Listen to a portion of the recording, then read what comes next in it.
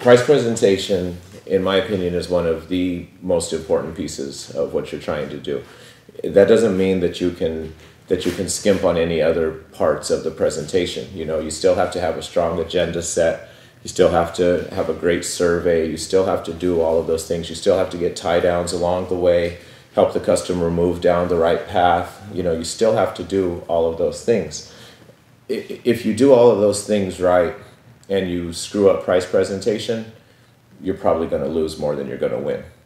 You know, because it's hard to make the money make sense. It's hard to make the money make sense to people who were expecting something to cost a whole lot less. You know, nowadays, if you wanted to, you could go and you could buy yourself a 60-inch TV, LCD, 4K, smart TV with all this stuff built into it. You know, so something about, you know, that big, boom, you can go buy that for like $700. You try and do a window the same size, that window's like $2,000. And people just don't think of that. You know, they don't think that a window is going to cost more than this fancy piece of electronics that has all these bells and whistles and bullet points on it. They just don't think that. You're telling me that window is going to cost $2,000, but you know, maybe they don't point out the TV, but they could, you know, but my TV costs $700 and that's 4K, blah, blah, blah, 60-inch, right? They don't get that. And then they also see on TV and in newspaper ads or whenever they're walking around to Home Depot and Lowe's on a Saturday or a Sunday, they also see windows there, and the window says like 484 or something like that on it, right? They don't know about all of the other stuff that comes along with that. Well, that doesn't have a screen on it. Oh, that doesn't have hardware on it. Oh, well, we got to install it. I mean, you know, so that turns into, even that $500 window still for them turns into $1,600, you know, going to, but they just don't know that. And so they're price conditioned the wrong direction, you know, all the time, no matter how hard we're doing. No matter how hard we're working with them. And so since that's the case, that's why we do price conditioning, right? Throughout the appointment. You're price conditioning either soft or hard at a variety of time points, or whatever they're called, points during the sale or during the visit, because you need to get them understanding, like, guys, this isn't going to cost what you thought it was going to cost. It's going to cost a whole lot more than you thought it was going to cost. Sometimes you even say that to them, right? You get them into the right place, and sometimes you might even say that to them. If you do everything right, even price conditioning, and you screw up price presentation, you're going to lose more than you win. So you'll lose more than you win if you screw up on price presentation, no matter how good you did on all of the other pieces of what you're doing. All right? That, again, doesn't negate the importance and the value of all of the other steps and all the other commitments and tie downs and all that stuff that you have to do. It doesn't negate that value, but if you don't do that one right, you negate all of their value. You see what I'm saying? And doing it right isn't just finding a way that makes it make sense for the customer. You know, you can sit there and have a wide open book of financing, let's just say. You can have 50 different plans, something for anyone, and just say, hey, well, which one of these works for you? And maybe they actually find something that works or whatever, right? But again, if that's all you do, if you don't have a specific strategy, you're going to lose more than you will win. And so you have to be very strategic in how you do it. And so what we did is we selected, and we did this years ago. We did this years ago because it just makes business sense. We selected financing plans that make sense from a cost to dealer standpoint and are still very presentable to a customer in the home. The 6.99 plans that you guys are familiar with, the 12-month same as cash, and then obviously cash which is in the finance plan. Those things can make sense financially because of what their cost to the dealer is and what we have our margins set at. Going outside of that can be difficult, but more than that, the real reason that I like these plans is if you walk a customer through the pricing and through the payments and through the deposit, if you walk a customer through it properly, you can help them find a program that makes sense, and you can kind of paint them into a corner where they have to say, yes, this makes sense, you've satisfied all of my concerns, by using a specific strategy to walk them down that path.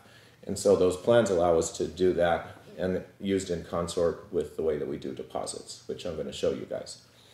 The point in me talking about this right now is I really want you to get good at this. You got to get very, very good at presenting price, at making the money make sense. That's what you're really trying to do, is make the money make sense. You got to get very good at it. That doesn't mean that you need to become a financial advisor. So you're not going to sit there and do financial advising with them. But you can make it make sense that instead of doing a $12,000 12-month same as cash for a partial, for a half of the house, that comes out to around $1,000 a month if you were to set aside the money for it every month. Instead of that $1,000 a month, why don't we get the whole house done for $489 a month, and you guys can pay it off as fast as you want. So we can make stuff like that make sense if we have a good strategy in how we're presenting price. So having said all of that, the plans that we use are, I think you all know this, 6.99%. There's 3 of those. I'm kind of writing small for a video now that I'm thinking about it. This one's at 5-year. This one's 7-year. This one's 10-year. And then we also have a 12-month same as cash. And for February and March at least, we're also running a 24-month same as cash. And then of course, there's always cash. All right. The payment factors on each of these are different. But the thing is if you're using a deposit, which is the way that the sheet is drawn, if you use a deposit in consort with these here, you can really help a customer go to the right place. So what I mean is, without a deposit, whenever you use the 6.99 for 5, for no deposit, you're going to have a super high payment. Let's just say that, you know, the job was $20,000.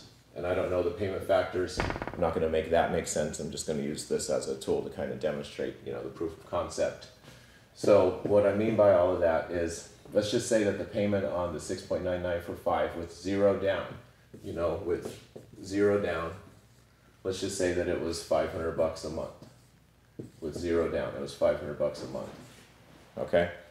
This payment here would be, I don't know, let's just call it, it'd be $380, something like that. We can get the real numbers, but whatever is whatever on that. This payment here is going to be more like $300, let's just say. Okay? Something around there. This one's going to be closer to this one. There's going to be a pretty sizable, there's going to be a decent gap between those. Probably not that big, but there's going to be a gap between those. All right. That's with 0 down. However, if you can get them to look at, if you can show them a 1/3 down, right? These numbers are going to drop dramatically. So this one comes down to, like, let's just say it comes down to about $300 is what it comes down to if you, no comma, if you put down a 1/3. Then this one comes down to, let's just say 200, and this one comes down to 175. All right? So what ends up happening is you show the customer this one whenever you first get into price presentation with nothing down. You show them that one. You have a brief conversation with them. You let that price kind of soak in, that they're seeing this $500 a month payment. Then once you give them the whole speech about, we promise we give you a price that's good for a year, you give them that whole speech while that number is sitting there. And then without asking for permission, you go and you assume a deposit, assume a 1/3. Okay, assume a 1/3 deposit.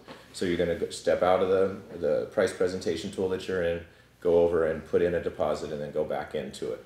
All right. So once you do that, that payment's going to be sitting down here around this 300 number. So it's going to come down pretty dramatically.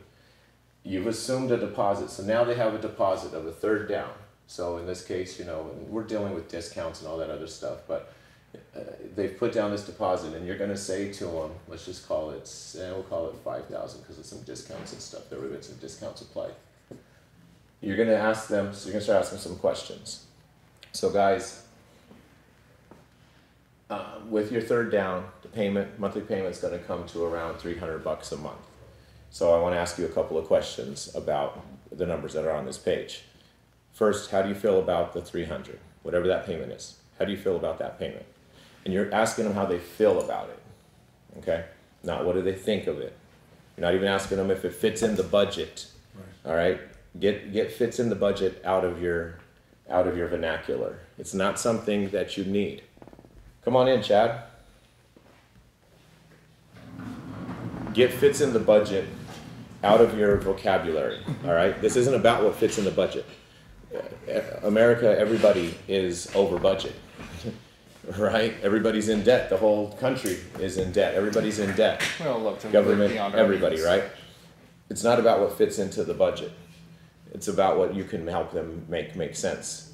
And it's about what they feel too. So in this case, how do you feel about the $300? Well, we could make it happen. You could make 300 happen. Yeah, we could make it happen. If you sense that little tension in their voice where they're like that, don't just move on. Take a break real quick. And okay, I'm hearing a little bit of hesitation in your voice. You could make it happen. I mean, obviously, you're probably like me in that you'd like to see that payment come down a little bit just so you have more money and more flexibility. Yeah, I'd like to see the payment come down. Okay, so we're at 300 right now. Where would you like to see it? Around like 250, somewhere around there? What are we talking about? Yeah, 250 would feel better. Okay, so you're just trying to get them to give you some sort of commitment on that payment, and you can take it down a little bit from there if you've got the third down and if you're still on the 6.99 for 5. You can kind of do that with them. Okay, so now let me ask you about the deposit, about the down payment. How do you feel about that down payment? Now, give them support right there. How do you feel about that down payment? I mean, do you have a credit card that you like to get points on? Because we could take a credit card for that. How do you feel about it? Just give them some suggestion. I like to use the credit card suggestion and points. And they'll say, well, that's a little bit more than I wanted to put down. A little bit more than we'd be able to, or whatever resistance they give you. It doesn't matter, because you're willing to help them take it down a little bit, because you're there to help them. You're there to support them and all that stuff. And so at that point, it's like, okay, so, right now we're talking about putting 5,000 down. What would you want to put down if they gave you some hesitation, right? What would you want to put down? And it's want to put down. That way they're starting to make buying signs, they're starting to make buying decisions. It's not what do you think you could put down, what could you afford to put down. It's not that, because now you've got them in the wrong section of their brain. Now they're in this logical side and they're sitting there thinking about all of their bills at the end of the month or beginning, whatever it is, where they have to sit down and write them all out. You don't want them in that place. You don't want them in the brain. It's wants. People like to get stuff. So what would you want to put down? Just real easy, it's a beautiful day outside. What would you want to put down? Just as easy. You say it real easy. And so then they're going to say, I don't know. They'll say one or two things. Either they'll hem and they'll haw a little bit, and then you'll work them through getting a number out of them, or they'll say, well, I'd rather put nothing down. I'd rather put down. Well, and then it's like, I understand that, and that's definitely an option if we end up there, but what would you want to put down? You know what I mean? Like try and get a number. Don't be so quick to accept whatever they say. Whatever they say, it doesn't matter. It all works out in your favor. If you go from 5,000 in this particular example and you get them to, and they say, well, we'll do 1,000, and they give it to you like you're believing it, we'll give it 1,000. Okay, cool. All right, so 1,000 down, you feel good with that? Yeah. You're going to go up into the price calculator and you're going to change it to 1,000 down. But you're going to remind them before you do that the challenge that they've placed on you is pretty difficult. They want to see the payment come down and they want to see the deposit come down. So you got to bring them back to earth a little bit. You got to make sure they know, okay, guys, so just want to make sure I'm hearing you right. You want the payment to come down and the down payment to come down. Obviously, that's going to be fairly challenging, because you put down less, payment goes up. If we were to stick with this plan, we have some other plans, so I'll take a look and see what we can make work, but I really feel like there's something that we can make work for you. Yeah, okay, great. If we could, maybe you go for an extra tie down right there. If we could find a way to make the money work, to bring the payment down, to bring down the down payment, there wouldn't be anything else holding us up from doing business, would there? Whatever, maybe you throw an extra little one right there, get a little aggressive. Maybe you don't. Depends on where they're at, But the thing is even if you got this commitment that instead of let's say that 300, that they were willing to do 250, you got that commitment. If you take this down payment all the way back down to 0, and then drop through the 7-year and the 10-year, this 10-year, even with 0 down, will always be a lower payment than what you agreed to with them up here at the 5-year with a third down. Do you see what I'm saying? Mm-hmm. Does that make sense? It's just the way that the math works of these plans. And so as long as you're getting commitments from them, tying it down, getting them to buy in at the 5-year on a payment with a third down, knowing that they're going to want to put down less, but that even if they put down 0 and they only go down in this payment about 10 to 15%, that you can still hit them at the 10-year and have 0 down and satisfy their need to lower the payment and lower the down payment. Do you run any risk of them committing to a payment? Like you said, what payment would work? What if they shoot at a super low? No, I didn't say what payment would work. I didn't say that. Don't put words in my mouth. I have this recorded. And so I'll be able to prove to you I didn't say that. I didn't say that. We were talking about the deposit. So we were talking about the deposit. Oh, okay, so you're talking about the payment part. Okay, so whenever we're talking about the payment, you again have to be very suggestive. You heard me just say about 10 to 15%. So you can take off safely with the third down. You can take 10 to 15% off in your head here and know that you're going to be okay here.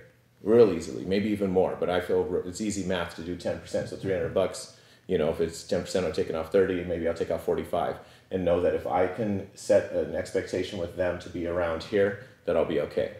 And so I maybe blew past that, but basically at that point right there, it's like, okay, you know, I'm hearing that, you know, maybe you want to see the payment come down. That's natural. You know, where would you want to be? You know, right now you're at 300, you want to be, you know, 250, 275, you know, where do you want to be? Do you see what I mean? So good question. So you want to do that, but you have to plant a suggestion in there. You can't just say, you know, what do you want the payment to be? Because if you do, then they say, oh, $100 or whatever. You're only stuck with phasing now. You know, so keep them there. So let me get back on track. Okay, so that's kind of the strategy. Because see, if you're going there to serve the customer, and you will find yourself selling a lot more deals if you really get in somebody's face and serve them. You know, really serve them. Don't shortcut them. You know, you walk in the house and the wife is running around with the kid that's screaming her head off and being all stupid and, you know, not letting the parents, you know, partake in the appointment or whatever. Don't just shortcut it and get out of the house because now I got a one party. Or truly serve them, you know? I know one of the reps that I used to work with in another office used to carry coloring books and crayons with him. And he would sometimes just take it out at the table and he would just start coloring if the kids were acting kind of crazy at the table or whatever, and then he would offer it to them, and then the kids are sitting there coloring and he's talking to mom and dad. He really served them. You know, I'm not saying you got to go do coloring books, but he was serving them. I used to keep some games on my iPad where I could sit there and I could talk and play it with the kid while I was talking to the parents, you know, whatever, right? There's a lot of things you can do. But here you're serving them too in price presentation by helping them find that way.